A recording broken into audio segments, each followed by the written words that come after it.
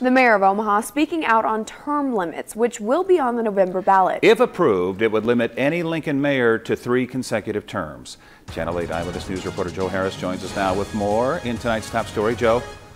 That's right, Rod and Megan. The two mayors say the proposal is a dirty tactic and that it's inspiring some to push for term limits in Omaha.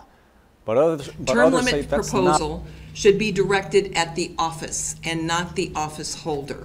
On Thursday, Omaha Mayor Gene Stothert joined Mayor Chris Beutler in Lincoln to urge Lincoln voters to reject the proposal on the November ballot that would put term limits on the mayor of Lincoln. Stothert, a Republican, says the proposal is just a way to target the Democrat mayor. This is not a term limit proposal.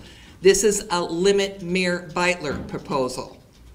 The way to remove an elected official from office is to field a competent candidate and have an election. She says if the proposal is passed, it would change the rules in the middle of the game. She says that is unfair to Mayor Beutler, who plans to run for a 4th term.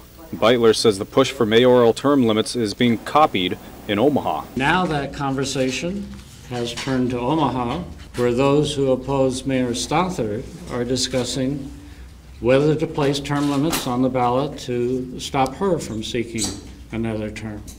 I think it's a great conversation. I'm for term limits all around. Matt Innes is a spokesman with the Political Renewal Association who started the petition to get the proposal on the ballot. He says 3 consecutive terms is enough for any Lincoln mayor, and that this proposal is about getting new faces and new ideas in there. We see where we have a Republican mayor in Omaha and a Democrat mayor in Lincoln joined together about doing what? Keeping power. It's never for the well-being of the people. We have a mayor of Omaha that wants to hold on to her power. I think it'd be great if Omaha did term limits. Now again, this November, Lincoln voters will get to decide whether or not to limit a person to 3 consecutive terms as mayor. All right, Joe Harris from the newsroom with our top story. Thank you, Joe.